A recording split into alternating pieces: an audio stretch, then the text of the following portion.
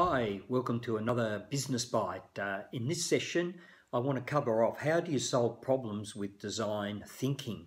I have to thank Jeffrey Tobias from Strategy Group for his thoughts in this process, which is about 9 short points. And I thought these were very good. Some of these I'd been applying myself in the many years of working in business, but actually seeing these encapsulated in his article I thought was very good. And this is a company that thinks about and helps other businesses in their thinking differently and developing new directions, new strategies. The first one, they say, is define the problem that you think needs to be solved. What really is the job to be done? We can have meetings, we can have a lot of discussions, but if it's not focused, it will go many directions and actually never get the result that's needed. So what is the problem that you think needs to be solved? Try not to make this simply a variation of a solution you already have up your sleeve. It needs to weigh out their thinking. Number 2, observe and emphasize. In design thinking, observation takes centre stage. Your aim is to gain a deep, unbiased understanding of the way your customers do things, why they do them, and develop an empathy about their habits, challenges and beliefs. Make sure you capture your observations so you can refer back to them later. Observations may be physical, just watching, or based on open-ended conversations.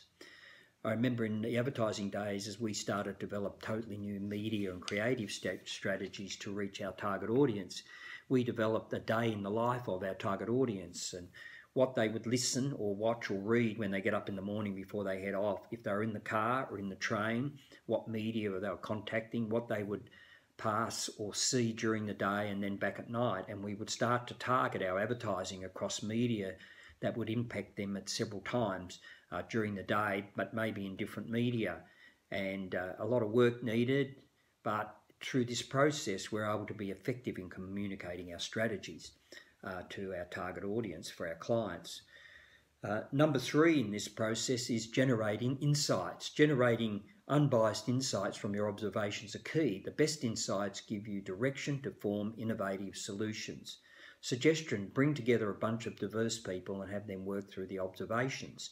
Some of these will be from your staff, they could be from providers, suppliers, or they could be just people outside the industry that you can bring together, and you'll get some diverse thinking, which is really important. Then workshop some key insights as a group.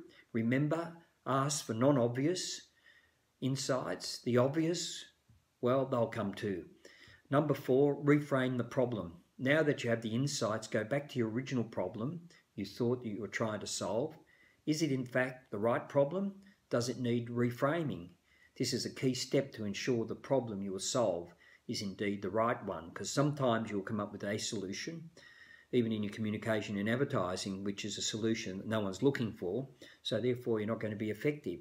And a lot of times in discussions it will get off track in a room and you probably end up with solutions that actually is not what the original problem was. Number 5, brainstorm. The goal now is to create lots of possible solutions rather than trying to find the single best one. So you work on the principle that no idea is a bad idea. I've got a builder who's been helping us refit our holiday unit, and when we sat and suggested things, he said no idea is a bad idea, and through this process of dialogue we're able to come up with alternative solutions between us that actually solve an issue or a problem or a better solution and than if just one person on their own were doing it. There's not a lot of builders that think that way, or even architects or designers. So there'll be many ideas, there'll be disruptive ideas, and that's what you're looking for. There'll be way out ideas, and you're looking for quantity of ideas, not quality, because you will filter through them, as you'll see. Number 6, pick possible solutions. Once you've captured a whole bunch of ideas and voted on them, pick 1 or 2 possible solutions to move forward. It should be easy. Usually the voting process uncovers 2 solutions that jump right out. Give people coloured dots and give them to vote on possible solutions, say 5 votes each. I've seen it done with a card system where people prioritise all the issues, solutions into a few categories, and then they go for the top 3 across each of the categories. This has worked very well in discussion groups when we were working on McDonald's to come up with some solutions to issues that we were facing. And we did this as an advertising agency, developed the way forward very effectively. An outside moderator will be very helpful in achieving this as well. Number 7, build prototypes. See how you're going to prototype the solution. One easy way is via storyboarding, and that can be drawing rough pictures or words on a board.